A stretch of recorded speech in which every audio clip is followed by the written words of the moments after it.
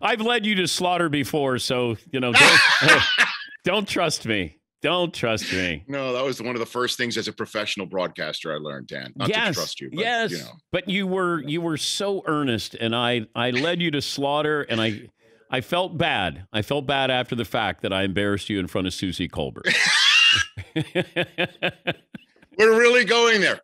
Should I tell the story, Dan, now that you just walked me into it? Or is that what you're saying? I mean, was it at a party and I was talking to her? I had just arrived at ESPN and I said to her, "Where are you from?" And was it a backyard? Whose house? What was it? Her house? It was her going away party. Lori Zalbowitz's house.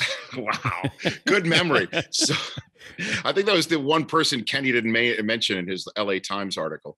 So we're in the backyard. We're in the backyard, and I say to Susie Colbert, "Hey, where are you from?" And you're 20 yards away, and you're, "Oh, I'm from Ohio." And like the needle ripped off the record. And you're like, "Oh, you weren't talking to me, huh? Oh, no, go back to what you're doing." And it was that was the end of the conversation. I know. And so, yeah, we go way back, Dan. Yeah, we do. We do. So Kenny Mayne kind of gets this farewell show. Did you get a farewell show at the Mothership? In a cardboard box. With all my belongings. Oh, that's right. Did they escort you out of the building? No, it was actually, I got a fax 3 days before the end of my contract saying it was over. And then I showed up the next day to see what was going on. And it was like, yeah, that's it. No one escorted me to the door, but I did not have a farewell,